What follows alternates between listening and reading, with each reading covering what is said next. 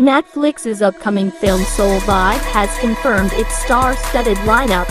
On June 25th, the producers of the upcoming film confirmed that Yoo-in will be starring as Dong-wook.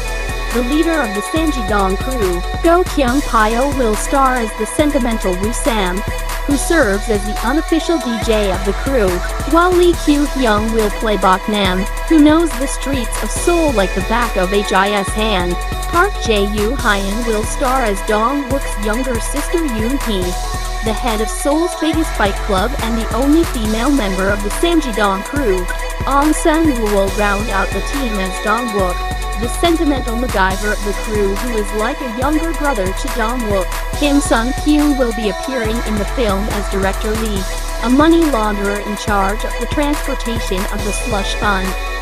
While Moon So-ri will play Chairwoman Kang, the hidden puppeteer who pulls the strings behind the slush fund.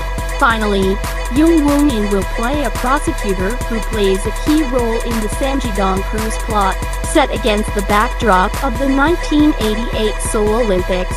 Seoul Vibe is a new film about an unimaginably grandiose plot for a slush fund robbery, and the thrilling car chase that ensues on the streets of Seoul. Described as an action blockbuster, the movie will revolve around the Samgyedong Supreme Team, a crew of talented drivers that gets involved in investigating the slush fund. Seoul Vibe will be helmed by Moon Hyun Sung, the director of the films As One and The King's Case. Note: are you excited for this new movie?